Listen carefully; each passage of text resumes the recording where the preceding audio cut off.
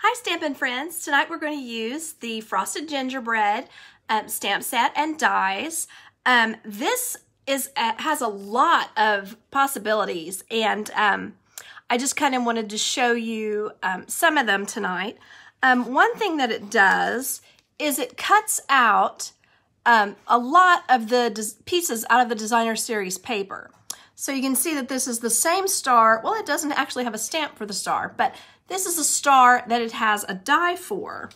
Like here I've done it in gold and here in the white. So you can see that this is a really useful little die, and it has a cutout for the bell, the ornament, and the snowflake. And I think you can use it with the paper or without and have a lot of great possibilities. So I wanted to show you first a card that I made. This is going to be available on an online class or an extra class, depending on where you live. Now this one has cherry cobbler, and this cherry cobbler shiny ribbon. There you can see, oh, it's so sparkly. And then the gold foil and the gold foil star. And I did some embossing on the back here, and you can see I've used the festive and bright sentiment. So you can just kind of see that, you know, you can't even really tell that this is about gingerbread, in my opinion. So it looks good even if you don't do that. Think how pretty it would be with the Pacific Point or what is the Midnight, Misty Moonlight. If it were on those, it would really pop with silver, some things like that. And so I'm going to go ahead and get started. The first thing that I did is I got out the sentiments. There are so many sentiments with this that, I mean, you're the icing on my gingerbread. I mean, just a lot of fun things. And then this, my only problem was I kind of wanted to heat emboss with craft white and craft white ink and clear. I thought that could have been pretty. This would be gorgeous, and any of these would be really pretty in gold.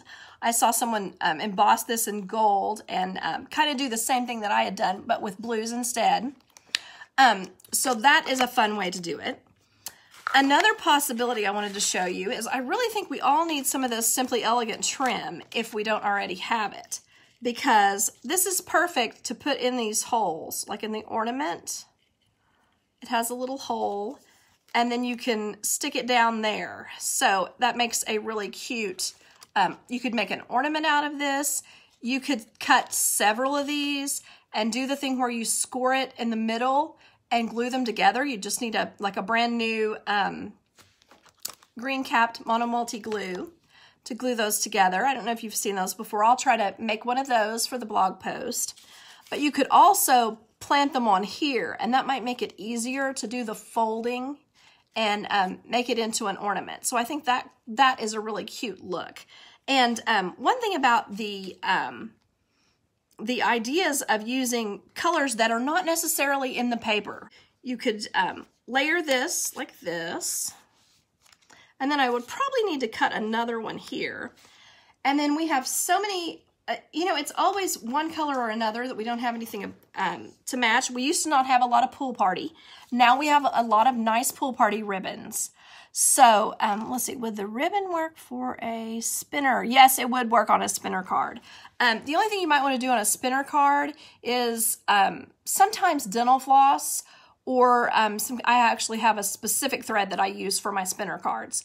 A lot of people have been cutting like a big circle and then having this be the spinner inside. You know, you want to make two back and forth. We've done that before with, really recently with a snowflake. But any one of these would be great for a spinner. So it could be really cute. Another thing I wanted to mention is how great these bells look with two of them for a wedding card. I saw that and I thought, ooh, that would be so cute. Another possibility, if you don't want to deal with all of these little pieces, you can also use, let's see, try to pretend this is a layer on a layer. You could also, whoops, that's messy. There we go. You could also put this on here with your happy holidays. And again, adding this ribbon because it's got both colors. That could be a really cute idea. And then on this, I would want to go ahead and make a bow out of my silver twine or silver cord, whatever you want to call this.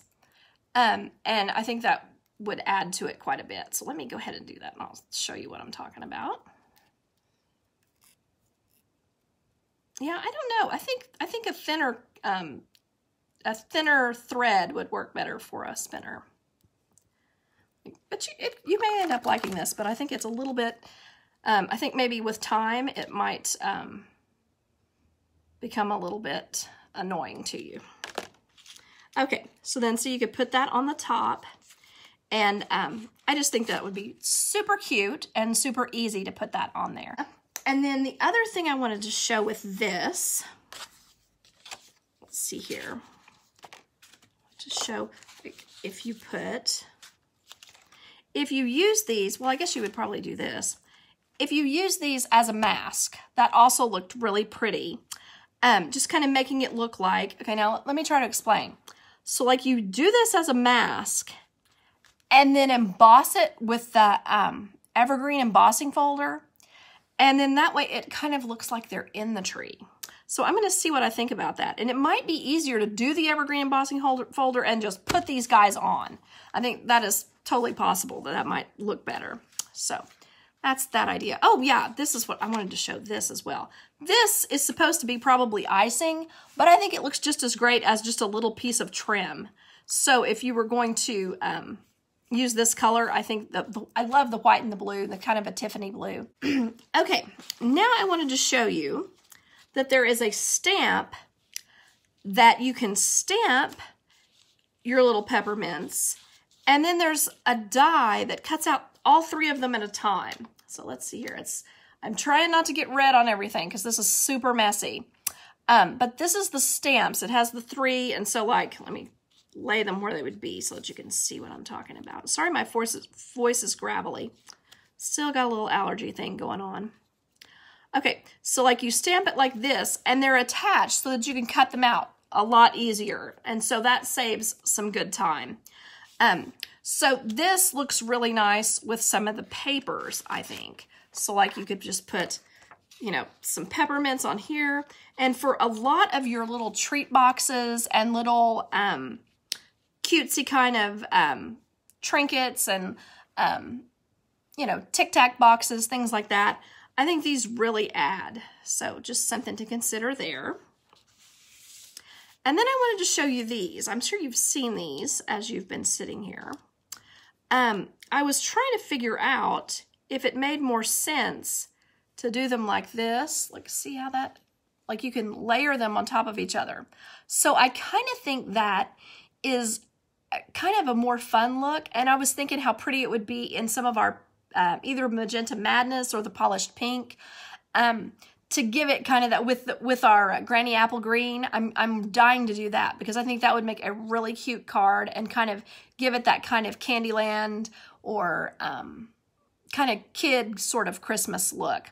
But those put together make a really cute look. But you could also just put them on top of the red circles that you can cut out. And that might be easier to adhere to your card at certain times. So I really wanted to highlight that with you so you could see how cute that is. All right, then the next thing I wanted to show is a fun fold that we have probably done before if you've been with me for a long time. But this is a pocket card. So it is, of course, 11 inches long and 4¼ inches wide. So you can see there. It is scored at 1¼ And if you want to think of it from this direction, yeah, 1¼ And then it's 1½, I'm sorry, it's scored at 1½ and at 5½ so that we have half size and it's ready to go in an envelope. So as long as you don't put too terrible much on this layer here, this will still ship or still mail for a good price, for a regular price. Then I wanted to show you that when you're doing this, this is only 3 inches wide, which because this is 6x6 paper, it's wonderful to have it only need to be 3 inches wide because then you can get 2 from each sheet. So there you can see what I was thinking there. One thing I want you to see on Monday is it has trees with it too. But I went ahead and cut that because I really liked how this looked as far as looking like icing. Kind of, you know, it's baked in the oven. It's got some little brown patches over here. And then it's like a little icing plaid on there. So then you just need your inside piece. Your inside piece is 5 by 3 3/4. And I'm going to go ahead and put this one together. I hope that's not too boring, but I'll do that in just a second. And you can slide it down in there. We may want to go a little bit smaller, but this one will work if you use a narrow ribbon. a narrow adhesive. So you could use your green mono multi and just be sure to stay in a straight line. Our tear tape is a little wide for me. It's kind of wide. So I think I'll probably just cut this down just a little bit. Let's see, we're at 3 3/4. So I'm going to go down to 3 1/2. I'm just going to use this real quick, 3 1/2. And then I've already stamped my inside because I had quite a time. Real red gives me trouble. Does anyone else? I have quite a time when I'm stamping with real red. I think you can see it's all over my hands. Yeah, I'm wild and silly. So I may have gotten these too close, but we'll see if I can get this down because this is going to be our layer on here. We don't want it to be the entire 3 1/2 inches. I'm going to try to take half off this side, and I don't think I'm going to be able to get quite half off this side. But at this point, this is 3 1/4. That's what we're going for. I think that's about as small as I can get it. Maybe a little smaller on this side. So then what I want to do here is mount it across the bottom. And I've used the sentiment that says, "Sending peppermint kisses." I love the "You're the icing to my gingerbread," but that might not be one that you'd necessarily put on a Christmas card. Okay, there we are. I'm going to line that up at the bottom. I just want to corner around this. Now, you don't have to do this. You may think it looks better to not corner around, and I will not be offended. There we are. And then, now that I've made this a little smaller, I feel confident to be able to use my tear tape.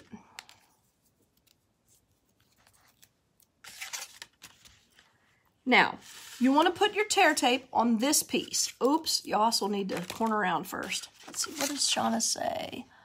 Love the pocket cards. Something easy but... Yes, easy but fun. Yeah, it's something that you're not used to seeing all the time.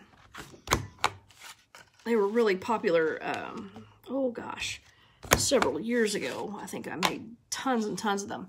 But I like to just occasionally bring some of those things back because they sort of get fresh over time, it seems like.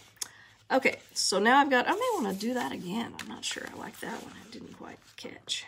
Yeah, that's better. Got that little piece off there that made all the difference.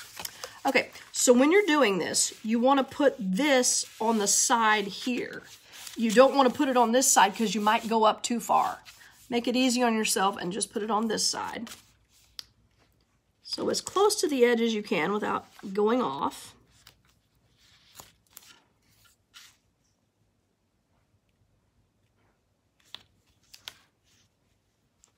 There we are. And when you're doing this, the only thing you could do that would be weird is to get the top stuck before the bottom and have like have it be curved or something. So just be careful to go from the bottom to the top as you're sticking this down. There we are. Okay, so then this piece, I thought I wanted to corner around it as well, since I corner around the other one. A little bit of mess on that. I don't know what my problem was. So got to remember to not do both sides. I want to do this edge and I want to do this edge. Don't want to do anything weird. Get myself messed up. I don't think I quite got that. I think I didn't hold it. Okay, there we are. All right. And of course, I guess I should tell you this piece. It is 1 1/4 by, of course, 4. So it's going to layer on here. Let's go ahead and do that.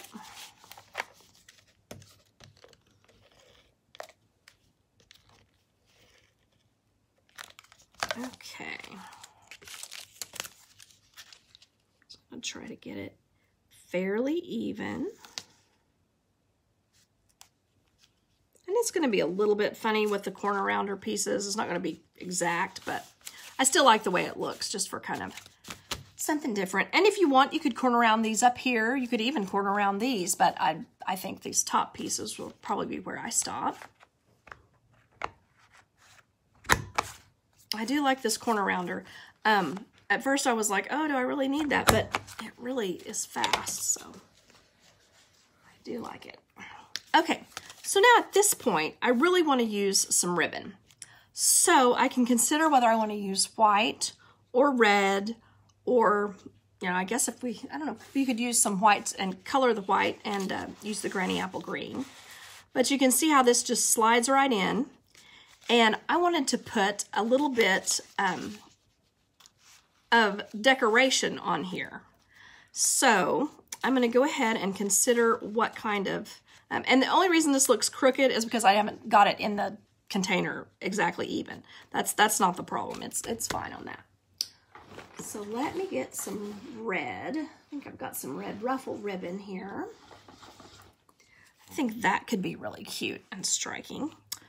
So you can either tie this around, or you can do the thing we do with our ribbon and tuck it under. I think that's what I'm going to do today. So I'm going to use a piece of tear tape on both sides. So I'm going to wrap this around here. Just kind of thinking, I think I kind of want it up a little bit at the top. You could have it all the way up at the top. That might be cute to you, but I think I'm just going to put it down. Well, actually, I was going to put one of these guys on there. So let's consider, do we think that that looks better tucked under? Oh, I kind of like that. Do you like that? I think it's kind of cool. So I'm going to put this right here. Just wrap it around.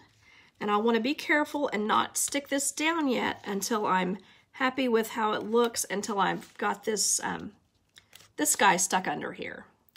So one good thing about doing this like this, you can just tuck it under here and use a piece of your tear and tape and stick it down that way. So that's just another plus about using it under a flap like this. You don't have to use the little tiny pieces, you know, little tiny bits of glue or glue dots or whatever. You can just go ahead and put that under there. Now I want to always remember to center this side to side. I don't want to have, I think I do want to have, well, maybe not. Yeah, maybe I like it like that. Yeah. So you want to kind of have it centered side to side, but you don't want it to go down too far. So that's going to be something for me to kind of play with and work on. Let's see, I think I have this a little long, but I can always tear it again. It's nothing says I can only tear it once. All right. Let's see. Like that. Scoochy scooch. I'll have to see if I have this anywhere close to straight. That'll be interesting. Let's see. A little bit showing on this side. Teeny tiny bits. Let's see. All right. Sorry, I've not got a whole lot to say here, but just kind of trying to get that right on there. And then you just want to tuck these guys in on the edges so they don't stick out. And then I think we're ready to just stick that down.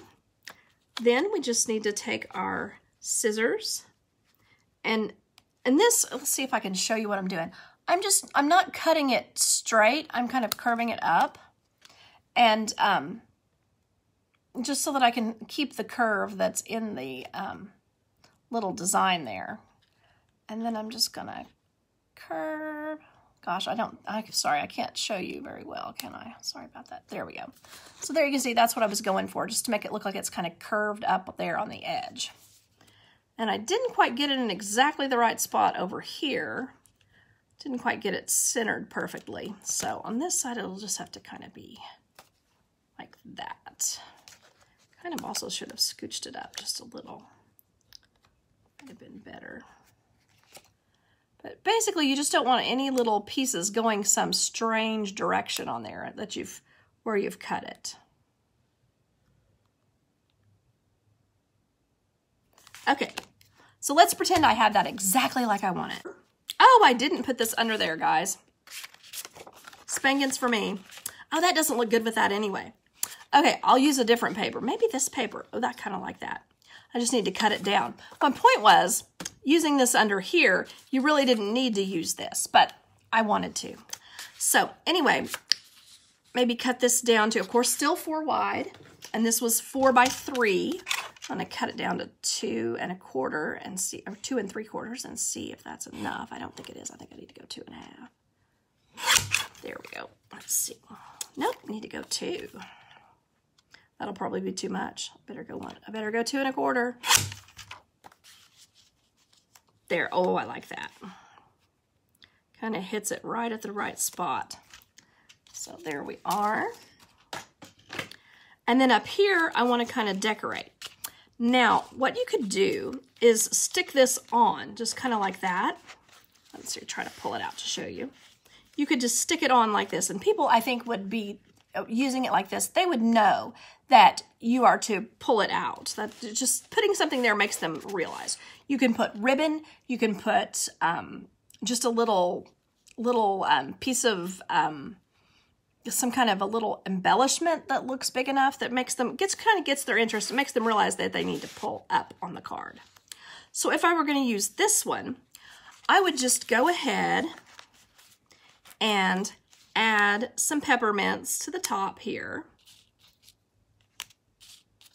Let's see, where's the other little one? There it is. And possibly just as many as I could. Now, you might also want to, if you didn't put it on the inside, you could put that up here as your sentiment. And then put one of the other ones, like Happy Holidays or something, inside. But like this, when you pull it up and it says Sending Peppermint Kisses, I think that's kind of perfect. So that's just my opinion on that. Now, the paper also has red and green peppermints. So you could put a couple of those on there and they would look really good, since I've used so much of the red and of the Old Olive and the Real Red papers. That kind of adds a little more to it, makes it look a little more peppy. So you might even do it like that and then use the rest of these guys or something. I really think it needs a white bow up there. So let's find my white. And for once, I'm not going to color this. Can you believe it? It colors so nicely, but today I'm just gonna do this with the white. Just tying a quick little bow. Oh, I got it twisted, guys. Okay, there we are.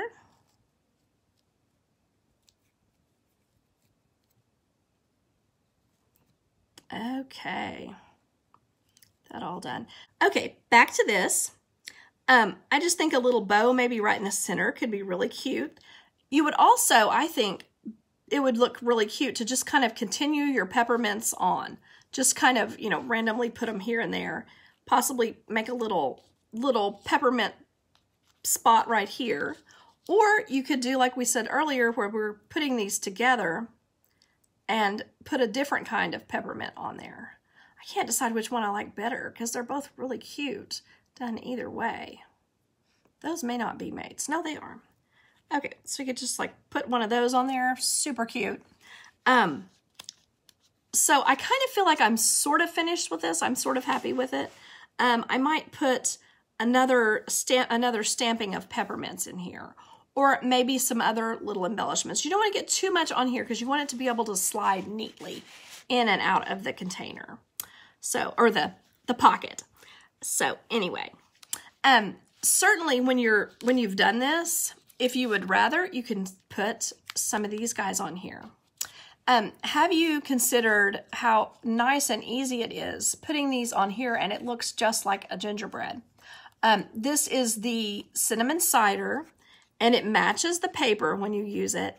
And I really like how neatly these layer on here. So you could use a couple of them. You could use the star and the snowflake and the bell And let me see here if I can find this. I can't find my snowflake. Oh, here it is. There we are. So what it does is it cuts out the outline, and then you can also cut out the more intricate looking one. So here's our snowflake. The snowflake is really pretty. I think it may be the best one. So you can see how neatly it layers on there, and it just really looks like a cookie. I'm considering doing a Stampin' stack. I'm considering doing some Stampin' stacks that people could do if they don't want to be here as well, if they maybe using the celebration paper. So that's my my next thing after getting class ready for this month. So there, you could do that. I do think that these guys do need a ribbon at the top of them, because I think that they look more like they're not cookies. But anyway, you can see here that there's a variety of ways to use this. These are the Memories and More note cards and envelopes. So the note cards are cinnamon cider, and the envelopes honestly are craft. But I still think that they coordinate nicely. It doesn't look like it's as big of a color variation. When when you pull it out of the card, you don't say, oh, that doesn't match. So, but anyway, just fair warning on that this is cinnamon cider, done with cinnamon cider, and this is craft. And this is our little Memories and More pack, and it has a lot of great things. Okay, it has a couple pages of this with the mittens. And it has these spatulas, and these are all supposed to be kind of like cookies, but they're shiny silver, so they don't have to be cookies. So it gives you a couple pages of that, and I think I've already taken this apart, so I apologize if you can't really see it. And it gives you some cards that you could use for scrapbooking, or you could use them for making a little cookie recipe, I think. So it gives you so many of the same one that I think it would be really easy to do this. And this is one that is actually already made for a cookie recipe. Now, if you don't want to do a cookie recipe, like a recipe cookie exchange, the back side is gorgeous. And just think how pretty that would be, putting a little bit of that on the card and then using your white snowflake cut out. Maybe, put a circle of red under. Let's see, where's my circle of red? There we are. And that makes a really good look. So just, it's easy to use these, even if you don't want to do a cookie exchange. Oh, I should tell you the back side of this one. It's just a bunch of green circles. It may not be the most exciting. So then we have several of these guys. Let's see, we have I think it's 6. 1, 2, 3, 4, 5. Yeah, so if you might want to get 2 packs if you had several people coming over. And then Wishing You a Merry Christmas. This one to me looks really like a card. Then the back side is just the stripe.